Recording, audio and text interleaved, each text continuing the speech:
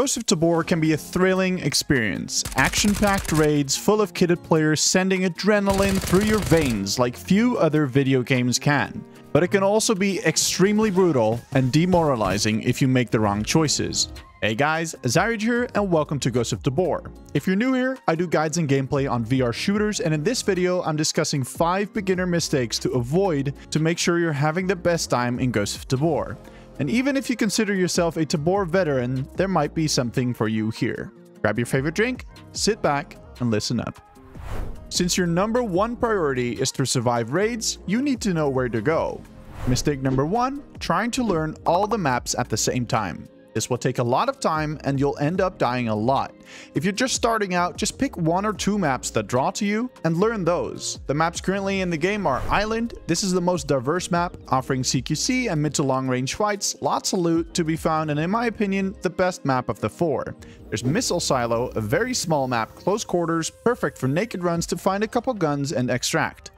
Matka Miest, a street map with multiple hotspots attracting kitted players. There's lots of phoenixes and they are ruthless, making it difficult to run where you're not running any armor. And Matka Underground. Metro stations and an old bunker, it's just like Matka Miest, very punishing when you're not running any armor, since the phoenixes are monsters down there. Once you can comfortably run a raid and you know where you're going, choose the next map.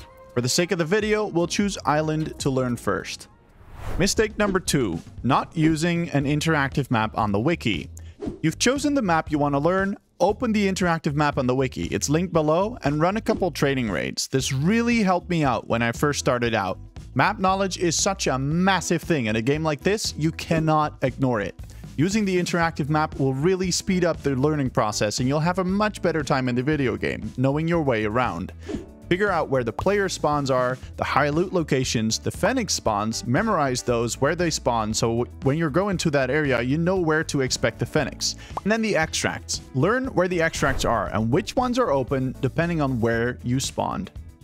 Mistake number 3, lingering around spawn, high loot locations, or high traffic areas. Get in and get out quickly. Good players will push spawns to get player kills in the first couple minutes. Push away from your spawn as soon as you can and watch out for the spawns near you.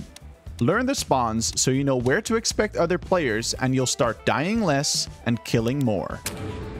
And don't linger in high loot areas or high traffic areas, meaning where you find good loot or where there's lots of player activity. The longer you stay in those locations, the bigger the chance that you'll be caught by another player. If you enjoyed the video so far, leave a like and sub if you want. It helps the channel out a ton and you won't miss out on any future videos. Members get early access to my videos, so if that's something you want, check out that join button below. If you want to catch me live, I stream on Twitch, link in the description. Mistake number 4, slow looting. This goes both for high loot locations, but especially for player kills. If you killed 1 or more players, don't push the body immediately, because someone might have heard the shots and is coming to have a look. When the coast is clear though, loot the body and move on. Learn to transfer a bag or strip a weapon quickly. It's better to leave some loot and survive than to spend 15 minutes with your eyes glued to the backpack, only to be tapped in the head like the loot goblin you are. Mistake number 5, running to the wrong extract. This may sound stupid, and it is, but it happens to the best of us.